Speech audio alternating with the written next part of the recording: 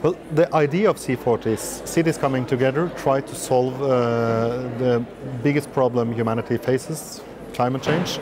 I think it's very appealing. Our nations and international institutions seem to have quite difficulties in reaching consensus on goals and implementation of policy. For cities, it's much easier. We can provide better transportation for our inhabitants, we can do better on waste management, we can do all these things that cities do anyway, and we can try to learn from each other and we can try to achieve real goals. And that is what C40 is all about. And for a small city like Oslo, it's an inspiration to see what the mega cities around the world are doing, and we hope to be inspired and perhaps also inspired. Well, I think we have picked up on ideas on a number of issues. Low emission vehicles, transport, waste management. And in waste management, we also have a very concrete example. We need to educate people and try to make people participate in our recycling and waste management system. And we actually saw that in London.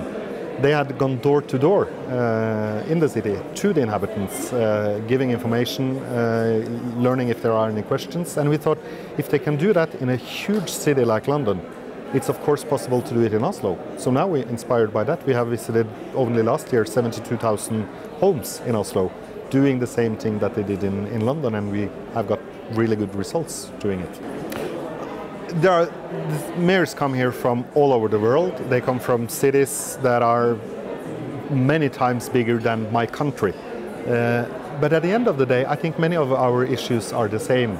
How do we provide better transport for our citizens? How do we attract business? How do we perform the change for a low emission society? And I think if you are mayor of a huge city, if you are mayor of a smaller city, many of the issues are the same, even though it's obviously more complicated in larger cities. But it's interesting to have these conversations. How do you solve this? How do you communicate with your population? How do you work with different parts of society to promote these goals that we try to strive? Well, I must say I've been very impressed to see your new bus system here, and I think it is an inspiration for many cities. Fundamentally, what one has done is to say that some parts of the road are now only for public transport, and you've provided a very efficient way to transport huge amount of people at an actually quite low cost. And I think that is inspirational for many cities, including my own. If I should point out something I think we can inspire others is our efforts in promoting electric vehicles. We have now around 9,000 electric vehicles, and not only in the public sectors, families are using them, and we have put together quite an intensive incentive package for doing that. And I think what we have done on a small scale in Oslo can make a really big effort and impact if bigger cities would see to some of our experience.